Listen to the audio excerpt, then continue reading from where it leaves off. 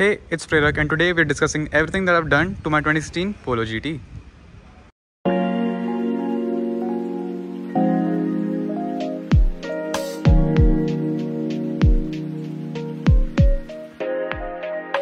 I don't even know where to begin with this, the list is just so long. So let's just begin with the interior, which is the easiest. First off, you can see that I have electric seats. These are Skoda Superb seats and I have a separate video on these and I have a video for everything that I will show, almost everything that I will show in this video, and it has an entirely separate playlist, so you can check that out. And first off, you can see the seats are different. These are Skoda Superb seats and the upholstery is basically just GTI tartan fabric in the middle, and rest is normal fabric, leather back, everything that a GTI gets. Pretty much the same, except I don't think they get the leather, but I got that added. The trims were painted black for the seat because these come beige, so that's changed. The mats are changed, which is not really a mod. I wouldn't say it's, I don't know if it counts. A lot of people ask me for those metal brake pedals and accelerator pedals. These came with my car, I didn't add these, but you can get them separately from the service center or from my shop, linked in the description. And next part is the steering, the most obvious one. As you sit in the car, you can see the steering is different. This steering wheel is out of a Mark 8 GTI, which was not offered in India. No Golf was really offered in India, but you can get their parts. So this is out of a Mark 8 GTI. As you can see, this is touch. These are capacitive touch buttons. If you kill the ignition, the buttons go away, nothing works.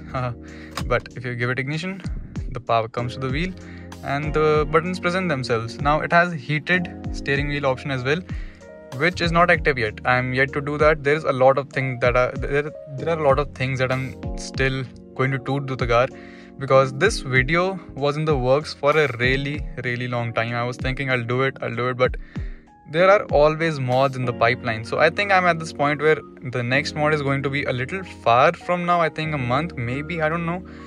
So I thought, let's just make this video and we can give it an update down the years.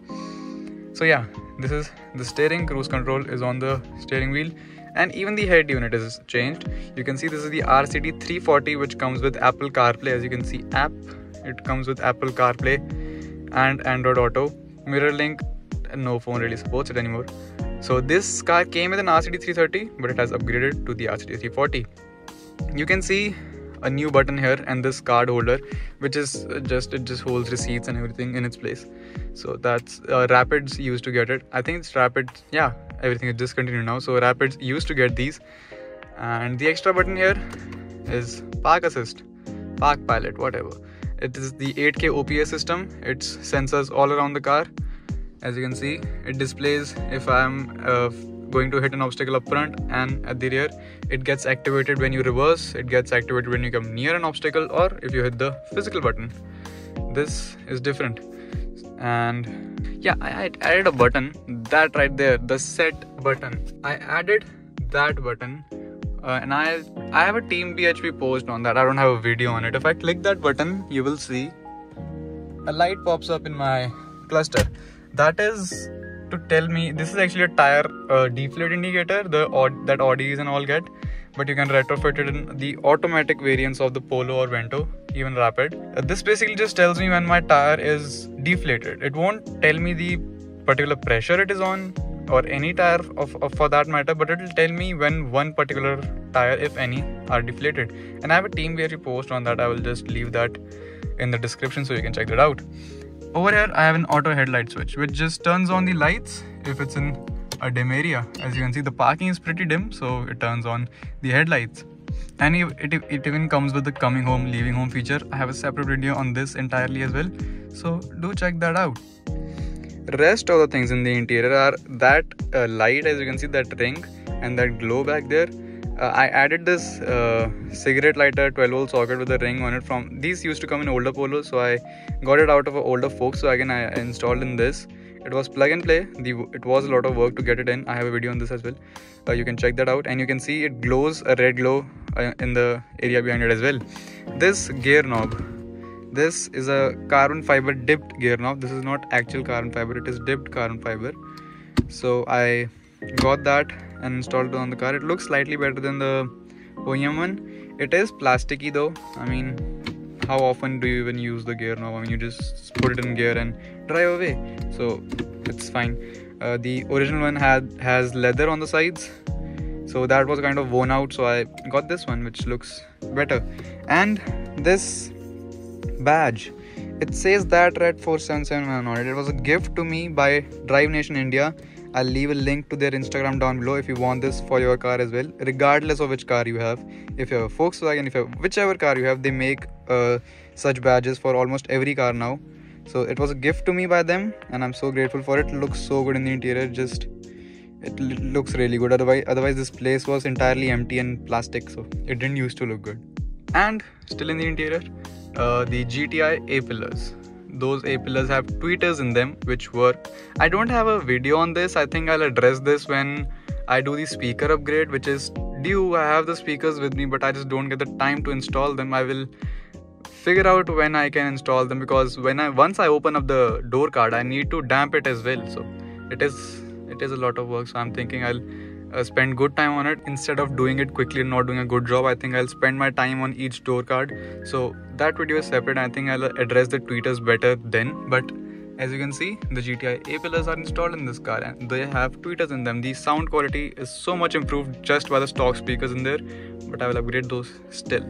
And red seat belts, this is a really recent mod. Even the upholstery is a recent mod, but the red seat belts were before this. And you can see the grey panel, I'll paint that black so the red seat belts pop out even more. I'm thinking for a black roof as well. I'm sort of contemplating, because the interior looks really small if it's entirely black, but still, let's see what the future holds. So far, red seat belts, they look really good. They match the red color of the car as well, and once someone is wearing these, it just looks totally different. To wrap up the interior, I just have LED footwell lights on all the 4 footwells. These lights actually come installed in the Superb seats, but even previously when I had older stock Polo seats, I had installed LED footwell lights in the rear as well, because there is a harness for it and I have an entirely different video on it, so you can check that out through my playlist. 2 more of those footwell lights were added in the boot as well, acting as boot lights. I installed these I think a few months ago. I have a video on these as well, and everyone who sees these asks me if I got them done from Volkswagen, because they think that it came with the car, or I got it done by them because their car does not have it. It's just footwell lights.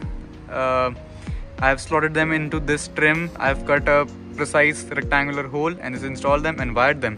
The harness and the lights are available from my shop as well, and I have a separate video on this as well, so you can check that out. One thing that I've been meaning to fix in the boot is this parcel tray. I'll get that too.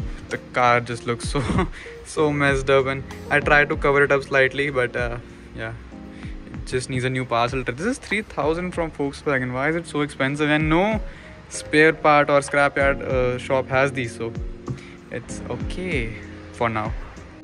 Moving on to the exterior right away, you can see the car has got an entire facelift. This is a 2016 car, so it had the older Type 2 bumper, Type 2 tail lights.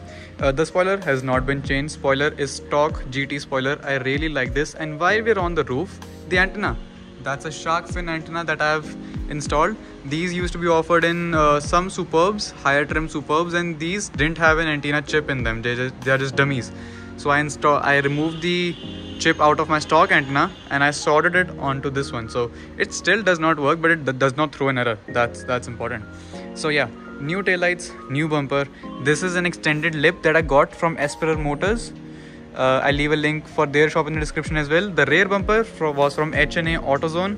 Again, link in the description. I got these from OLX from a friend of mine. He upgraded to Q2 taillights, so I got these stock taillights from him. And what else? There's a 3-fin diffuser. You can see the forged carbon fiber exhaust by Xspec Automotive. The 3-fin diffuser, I don't remember who I got it from. I don't remember. Maybe Xspec Automotive, I'm not sure. And in the rear, you can see that I've done a custom paint job on the logo. Almost every Polo owner does this, and it looks really neat. So if you have a Polo, I recommend you do this too. Just paint the backing plate of your car, of the color of a car, and the logo in black. Looks really good. I haven't done this in the front. I have done something different in the front, and I'll show that later. On the side, you can see 17-inch rims, Michelin Primacy 4ST, Tires, the size is 215 45 17. It must be written somewhere. There it is, 215 45 17. And the rims are Lenzo Jagerdynas by Expec Automotive. Back there you can see a yellow strut. Why is it yellow? Because it has MTS dampers all around, and it has eye-back lowering springs. I think the drop is 30-35 or 30-30, something along those lines. You can see the rear brakes are drum right now. I'm soon replacing them to disc. That's coming. That's in the pipeline. A lot of things are in the pipeline. Right away you can see R-line side skirts. Again, Expec Automotive. Is there anything on the side that I've done? Not really, just a sticker of Car Surgeons. Their shop will be linked in the description as well, because this car has been a group project. I haven't done this alone. A lot of people have contributed something or the other to this car. And up front you can see the front end is updated as well, obviously. So it is a Type 3 bumper. It is not a GTI bumper, it is a Type 3 bumper. And you can see the front parking sensors as well. I've done a fog lamp DRL retrofit to this car. That I think I have linked. No, I have a video on that as well. You can check it out in my playlist. So the front end has been updated. The grille is a GTI grille. I blacked out the eye. I didn't want to cut it because it wouldn't look neat. So the eye has been blacked out. Rest is in black chrome. Now all the paint has been done at Car Surgeons. The bumper or any other paint that you see on the car, it's done with Car Surgeons. So the black chrome Volkswagen logo. I didn't do the black and red theme up front because it looks a little tacky up front. I just have that in the back. So I got this done in black chrome. Even this strip, as you can see, done in black chrome. It was chrome earlier. And all the grills, the plastic grills, they have been painted into gloss black, so it looks slightly better, slightly neater.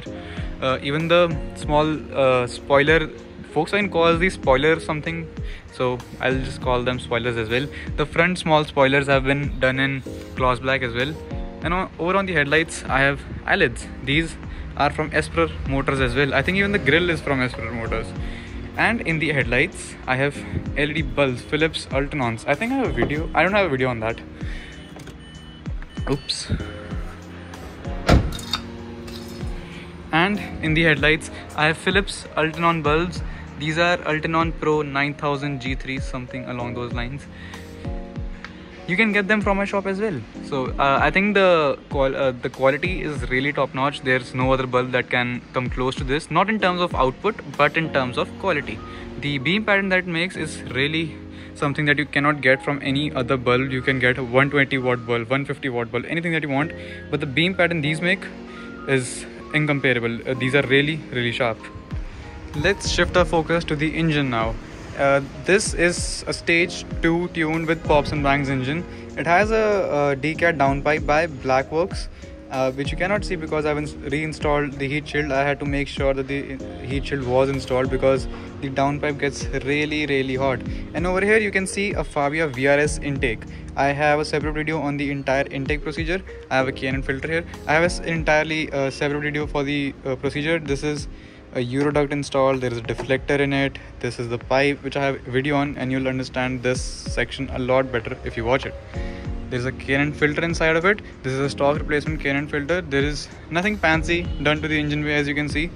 Ignore the dirt, I'm sorry, I haven't detailed it in a while. The turbo has not been upgraded. It is at stage 2 right now. There is no point to take this engine to stage 3. At stage 2, tuners claim 140, 130 bhp, but I dynoed this after the stage 2 tune by GT tuners, and this had the output of 125 horsepower and a 240 newton meters of torque. So this engine is really limited. That is why there are all the bells and whistles all over the car, but the engine is, I mean, it's tiny, it's not too powerful. It does spit flames, it has pops and bangs, which is fun. It is a fun engine for a daily drive city car, but you cannot really push it. If you even if you push it, I mean, you won't fetch much power out of it. It is a single overhead camshaft, as you can see, so it does not have any high-end power, as you must have read already. I mean, this is a pretty common problem with these engines. And in the engine bay you should have seen a strut here, a pneumatic strut which would lift up the bonnet itself. I had removed that because I was facing some complexity, but I will have a separate video on that maybe when I install it again. For this engine, actually you can run a divorce cooling setup, which basically means that your block will be cooled by a separate coolant line. Your charged air cooler will be running with a separate coolant line. Basically you will run them both separately, so there will be a separate intercooler for your charged air. So that would reduce the IATs by a lot, and that can fetch more power. Some owners have done it, but it hasn't been a really significant difference. So I just thought that let's just let the engine be at stage 2. It's fine. The amount of power it's putting out, it doesn't need any more. I don't need a stage 3. I don't need to do anything else with this engine. At some point I thought I'd put in a 1.8 in this. The complications for that are endless. The car won't be reliable. This will be an entirely different project car then, and I might swap a 2-liter into it later on in the time if I have a second reliable car. And I think that's everything done to the car so far. And if you think about the things that I haven't done, if you are thinking that I have done everything, that is not true. Big brake kit, that's still pending and in the pipeline. Rear disc brake conversion, because it's a drum right now, that's still in the pipeline. If you think about the cluster, it's a stock Polo cluster right now, and it needs a maxi dot, to be honest. Maxi dot is just much better. It has plenty of settings, it has plenty of things that you can do, and it has 2 dials at the bottom as well. The cluster just looks a lot better. In terms of the head unit, I can get a Discover media which has nav built into it, and it will work in sync with the maxi dot. These are all the things that are still possible in this car. Even a center armrest. I never really felt the need for a center armrest with an automatic. I think it would be better in a manual, but yeah, center armrest, I don't think I'll be getting it, but there's still scope of it if I wanted to. But with that, the amount of modifications left are really less. There is no more power that I can churn out of the car. There are no drag races that I can win with this car because it's not the most powerful one out there. So I think there was a need for a new project car. Don't you think? Thank you so much for watching, and I'll see you next time.